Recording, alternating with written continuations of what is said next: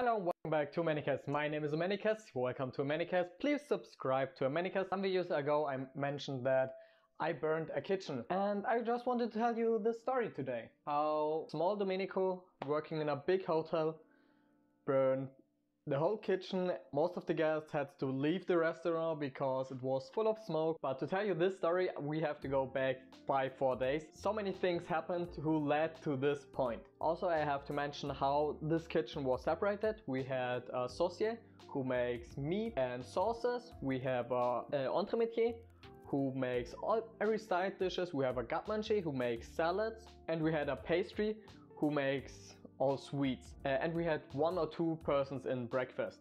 So in total, on the evening we were 8 people, and in the morning 2 people, 10 cooks, and it was totally fine. It was summer and we didn't had much clients. Half of the staff took 2 weeks off, and with 5 people, 1 person on 1 position, it was really doable. But then all of a sudden 1 person called in sick, and at this time I had my room in the hotel. I lived there, and my shift on the previous day ended on 10 o'clock in the evening. So I was in bed like at midnight. At 5 o'clock someone knocked on my door. I have to dress myself up and go down and prepare the breakfast because the breakfast person just didn't show up. So I did it. I made the breakfast, but as you can guess, in the evening there were 4 positions but only 2 people with me, 3 people. So I stayed and I made from 5 o'clock till 10 in the evening this shift. On the second day it was same shit again. I had to stand up early in the morning and ended on the latest shift. I had 1 hour lunch break every day. The kitchen chef and me, we cooked together the 3 positions, and the pastry did their things because the pastry can't cook, obviously. They're pastry guys. I made the breakfast and salad, and my boss mate, who also came at 7 o'clock, started with all the side dishes and then prepped the meat. And in the evening the salads were on a buffet and I cooked the side dishes and my boss cooked the meat. And this went on for 2 days.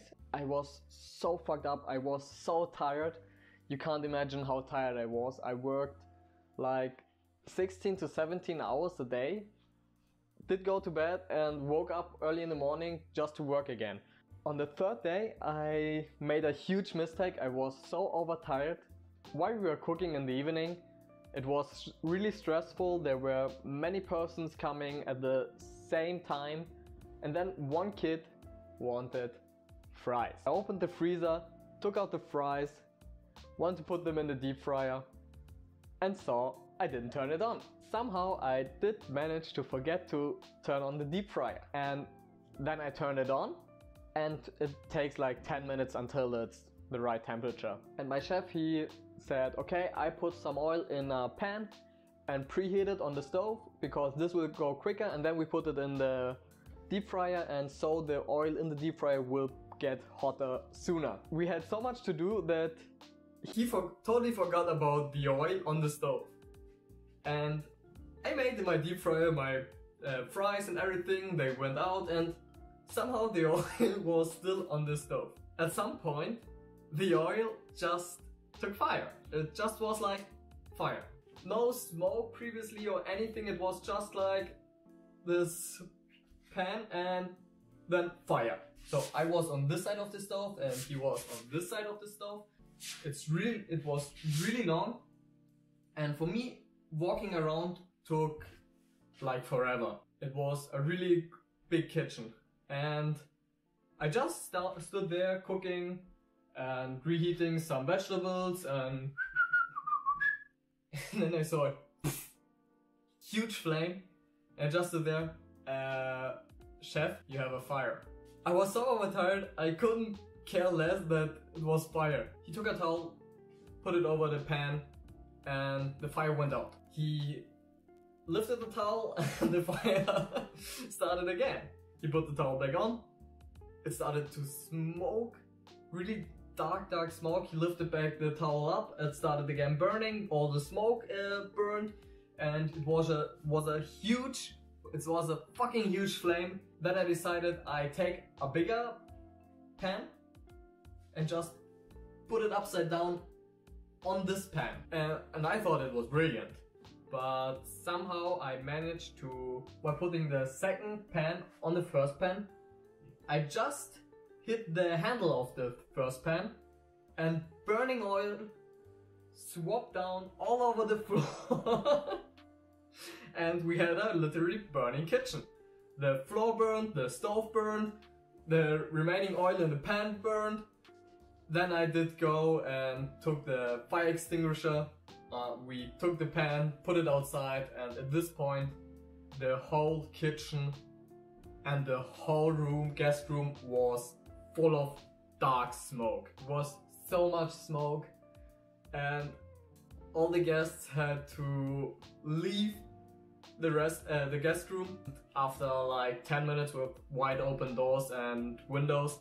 They could continue, and we just stood in the smoke, kept on cooking, kept on prepping, and it was hilarious. Fortunately, on the 4th day we were 4 persons and we could work normally again, so that was a huge upside. On the next day, a lot of people asked us why you just didn't took the fire blanket and put it above. We didn't know we had such a thing in the kitchen, or where it could be if we had one. I knew where the fire extinguisher was, and that's all. And yeah, it was a special fire extinguisher for oil flames and everything. So never put a normal fire extinguisher in oil flames, because normal fire extinguishers are with water. You will fuck you up, you will fuck the whole house up, you will burn yourself. Don't do this. It was a special fire extinguisher, and the fire blanket, nobody of us knew where it was or where it could be. So by this little accident, we had to close major gaps in the security for this kitchen, for this hotel. Now there's right next to the fire extinguisher, there's a box on the wall with the blanket in it and everything you need to prevent a fire or extinguish a fire. And yeah, that's all because of me, and I'm too stupid to turn on a deep fryer. And nobody got injured. There was no one there. I got some driplets of hot oil on my hand while using the fire extinguisher, but it's fine. I'm fine. That was how we burned a whole kitchen. I hope I see you next time for more stories from my kitchen life. If you enjoyed this story, I have some more stories to share from kitchens. If you're interested, leave a like, leave me a comment. Tell me maybe which experience do you have with burning kitchens. And see you next time. Bye bye! See ya!